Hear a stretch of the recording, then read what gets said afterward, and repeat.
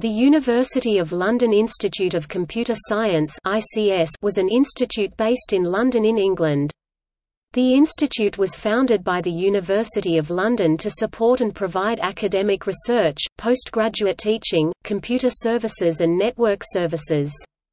It was founded as the University of London's Computer Unit at some point in the 1950s, changed its name to the Institute of Computer Science in the 1960s, and dissolved in 1974.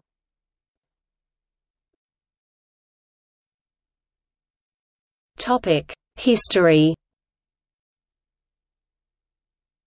The exact date of foundation remains to be established, but the institute appears to have already existed by the 1950s.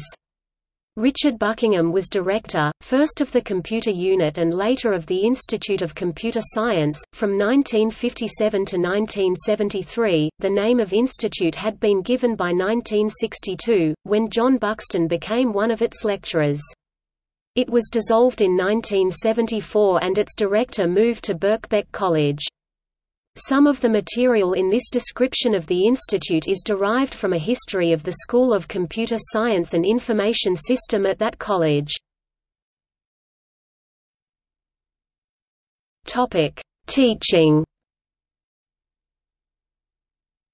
The Master of Science (MSc) in Computer Science of the Institute was one of the first courses in the subject.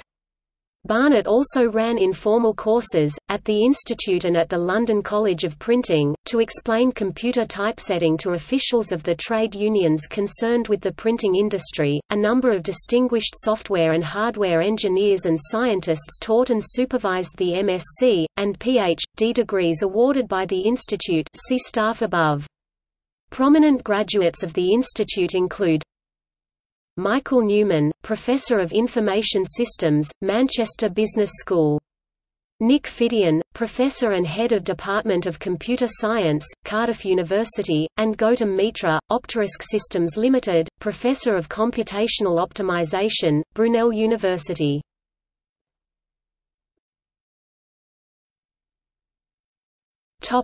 Computer services. The institute provided early mainframe computer services on an Atlas computer, as the University of London Atlas Computing Service. The Atlas computer Manchester was an early transistor machine and only 3 ever existed. A number of pioneering programs were developed on the ICS Atlas, including the CPL-1 compiler, a general Fourier synthesis program, a computer technique for optimizing the sites and heights of transmission line towers, and even an early work in computing for English change ringing. All of these are described in papers under research above.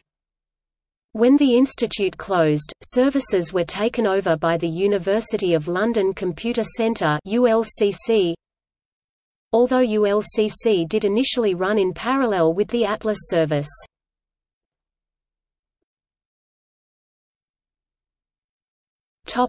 Networking.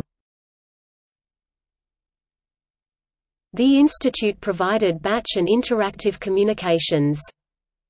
The main services were the first UK ARPANET node and remote job entry (RJE) to the IBM 360-195 at the Rutherford Laboratory in Oxfordshire.